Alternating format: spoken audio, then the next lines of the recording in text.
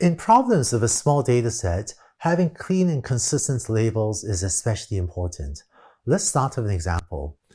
One of the things I used to do is use machine learning to fly helicopters.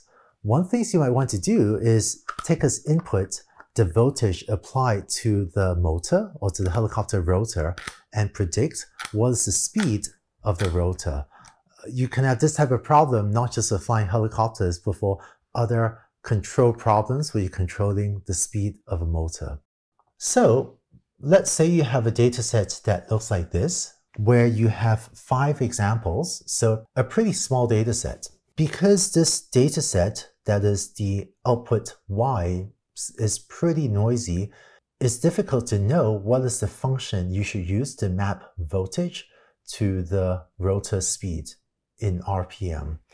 Maybe it should be a straight line, something like that, or maybe something like that, or maybe it should go up and then be flat like that, or maybe it should be a curve like that. Really hard to tell. When you have a small data set, 5 examples and noisy labels, it's difficult to fit a function confidently.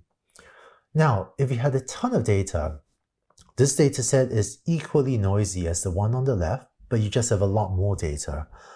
Then the learning algorithm can average over the noisy data sets, and you can now fit a function pretty confidently. It looks like curve should be something like that. A lot of AI had recently grown up in large consumer internet companies, which may have 100 million users or 1 billion users and does very large data sets. And so I think some of the practices for how to deal with small data sets have not been emphasized as much as would be needed to tackle problems where you don't have 100 million examples, but only 1,000 or even fewer. So to me, the interesting case is, what if you still have a small data set, 5 examples, same as the example on the left, but you now have clean and consistent labels. In this case, you can pretty confidently fit a function through your data. And with only 5 examples, you can build a pretty good model for predicting speed as a function of the input voltage. I've trained computer vision systems with just 30 images and had it work just fine. And the key is usually to make sure that the labels are clean and consistent. Let's take a look at another example of phone defect inspection. The task is to take as input pictures like these and to decide whether there is a defect or not on the phone. Now, if labeling instructions are initially unclear, then labelers will label images inconsistently. It may be that when there's a giant scratch, sufficiently large one, that everyone will agree is a defect. And if there's a tiny little ding, that inspectors will ignore it. But there's this region of ambiguity where different inspectors will label different scratches with a length between 0.2 and 0.4 in slightly inconsistent ways. So one solution to this would be to say, why don't we try to get a lot more pictures of phones with scratches and then see what the inspectors do, and then maybe eventually we can train a neural network that can figure out from the image what is and what isn't a scratch on average. Maybe that approach could work, but it'd be a lot of work and require collecting a lot of images.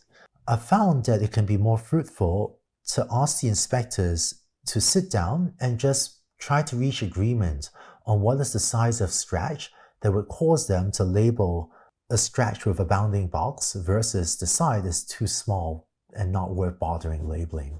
So in this example, if the labelers can agree that the point of transition from where a little ding becomes a defect is a length of 0.3, then the way they label the images becomes much more consistent, and it becomes much easier for a learning algorithm to take as input images like this and consistently decide whether something is a scratch or a defect. Just to be clear, in this example, the input to the learning algorithm is images like that on the left, not the scratch length like that on the right. But the point is, if you can get inspectors to agree what is a scratch and what isn't a scratch, and to define the task as putting bounding boxes around defects that are over 0.3 millimeters in length, then that will cause your images to be labeled more consistently and allow your learning algorithm to achieve higher accuracy even when your dataset isn't that big. So you've seen a couple examples now of how label consistency helps a learning algorithm. I want to wrap up this video with one more thought, which is that big data problems can have small data challenges too. Specifically, problems with a large dataset, but where there's a long tail of rare events in the input, will have small data challenges too. For example, the large web search engine companies all have very large datasets of web search queries, but many web queries are actually very rare.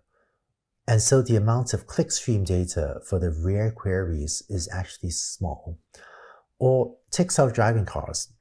Self-driving car companies tend to have very large datasets collected from driving hundreds of thousands or millions of hours or more.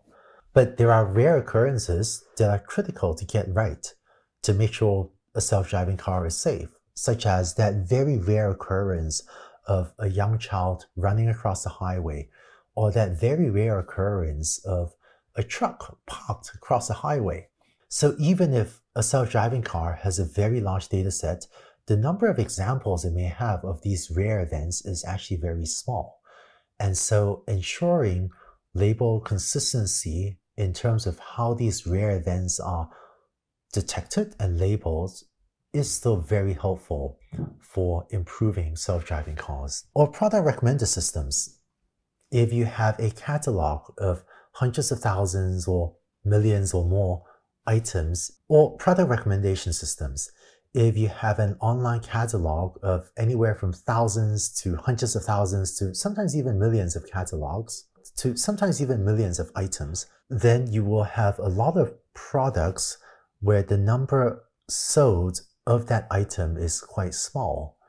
And so the amount of data you have of users interacting with the items in the long tail is actually small. And if there's a way, which is not easy, but if there's a way to make sure that data is clean and consistent, then that too will help your learning algorithm in terms of how it recommends or doesn't recommend items in the long tail where the amount of data per item will tend to be low.